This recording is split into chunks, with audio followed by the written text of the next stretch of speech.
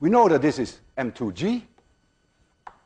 So m2g equals m1g sine alpha minus f max. Notice the difference. There's a plus sign here, there's a minus sign here. This is, the object is still not moving, but if I make m2g a hair less, just a teeny little less, it will definitely start to accelerate downwards. So if I make this smaller than sign, the object will start accelerating downhill. This is condition 1, this is condition 2. If the condition is neither 1 nor 2,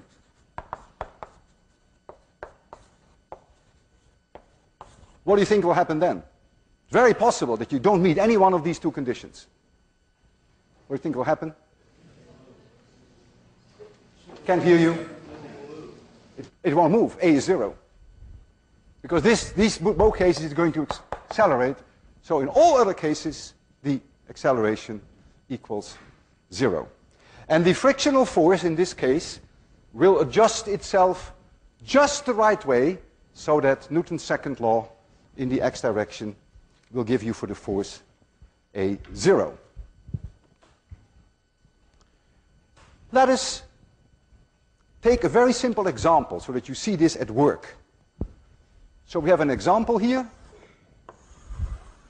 And in my example, I have m1 equals 1 kilogram, m2 equals 2 kilograms. Can't make the numbers much simpler. I take alpha equals 30 degrees. I take a static friction coefficient, which is 0.5. And I take a kinetic friction coefficient, which is a little less, which is 0.4.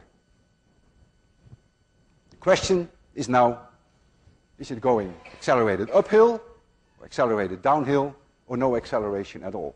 What it comes down to is that we have to evaluate these three terms. Let's first take m2g. m2g equals 20. We'll just take for g 10, that is just easier. m1g sine alpha, the sine of alpha is a half, so that is 5. m1g sine alpha equals 5. And what is ff maximum? I have to use for my friction coefficient 0.5. I have to use for m11 here a 10 and have the cosine for 30 degrees. And what I find, you have to take my word for it, that this is about 4.33. And I want to remind you, I have used the static friction coefficient. And this is in newtons. I never put a capital N for newtons because that is very confusing with this normal force. All my units are always in SI units. So the force is always in newtons. Aha! We're well on our way. Let's first test whether condition 1 is met. Is 20 larger than 5 plus 4.33? And the answer is yes, it is. So we know that it's going to be accelerated uphill. That is non-negotiable. So now I could ask you a simple question. What is the acceleration and what is the tension in the string? And so you will think, oh well, that is within arm reach. Not quite. Because things are now going to change. If it is going to be accelerated uphill, then at least I know one thing, which I'm going to put in this drawing now. I know that this is the maximum friction possible, which now becomes mu kinetic, because it's going to move, times m1 times g times cosine alpha. So that is already one change. It is moving, for sure, it's going to be accelerated, so the frictional force is in this direction, has this value. So let's write down now Newton's second law in the x direction. So we have t in the positive direction minus m1g sine alpha minus this maximum force minus mu k m1 g cosine alpha. And that now, according to Newton's law, must be m1 times a, if a is the acceleration uphill. One equation with two unknowns. You don't know a, and you don't know t. Or do you know t? What is t? What is the tension? What is the tension when that thing is being accelerated uphill? Anyone has the courage to try? You think m2g. You couldn't be more wrong. It's now moving. It's being accelerated. That means this object is going to be accelerated down. And if this force is the same as this, it can never accelerate down. This t must get smaller. Remember, an object in an elevator being accelerated down loses weight. It's losing weight. This object must be accelerated down. We have to take that into account. So the tension, once it starts accelerating, will go down. So I have a second equation for object number 2. I call this the plus direction. So for object number 2, I have m2g minus t equals m2 times a. It is very important that you see that the tension will change. Now I have two equations with two unknowns. And now I can solve. It's very easy. You just add them. And I leave you with that. I'll just give you the results. I find that the acceleration, a, equals plus, I think 3.85. That is correct. Plus 3.85 meters per second squared. And I find that the tension equals 12.3 newtons.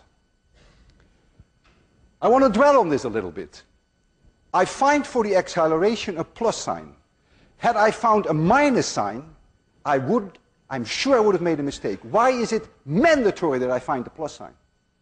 Absolutely mandatory. Who wants to try that one? Yeah?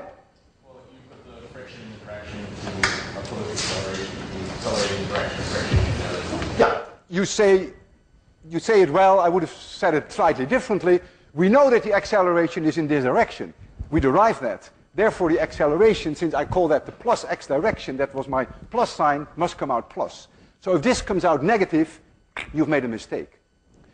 I also want this number to be less than 20.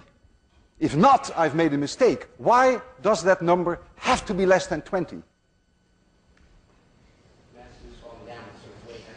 Exactly. This object is going down. To put it the way we put it last time, it lost weight. It's accelerated downwards. This mtg, which is 20, better wins it from t, otherwise it would never be accelerated down. So this plus sign is a must, and this is a must. And if you find not a plus sign but a minus sign, you have to go back to your calculation because you've made a mistake. Now, we take the same situation. I leave everything unchanged, but I make the second mass, m2, I make it 0.4 kilograms. So now all the numbers remain the same that we have there, except that m2g now becomes 4. Now I'm going to test again. Is m2g, which is 4, is that larger than 5 plus the frictional force static, 4.33? The answer is no. I'm going to test for my second case. Is m2g smaller than 5 minus 4.33? The answer is no. So what do we conclude? What must be our conclusion? Condition 1 is not met. Condition 2 is not met. Conclusion is A is 0. The object will not be accelerated. And the frictional force is going to adjust along the x direction so that the acceleration indeed is 0.